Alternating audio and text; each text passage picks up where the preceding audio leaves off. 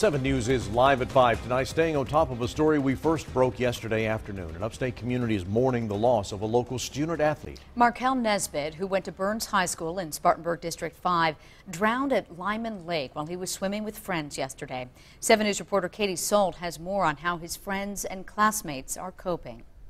Coach, we saw him this morning at breakfast. Coach, I was spotting him today in the weight room. Some of the last memories friends and teammates have of Markel Nesbitt. Markel was swimming with friends on Lyman Lake yesterday when police say he went under the water and never resurfaced.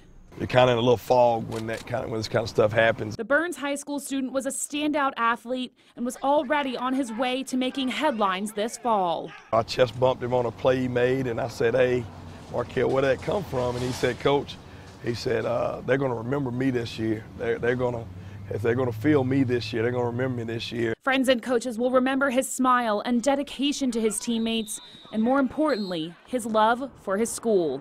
He was definitely a great representative of Byrnes High School and what a Byrnes High School football player really meant. And while plans for Markel's funeral haven't been set yet, Coach Lane says Rebel Nation is there to support the family. Whatever venue they find, they better find a large one, because Markel touched a lot of people in a short time being on this earth.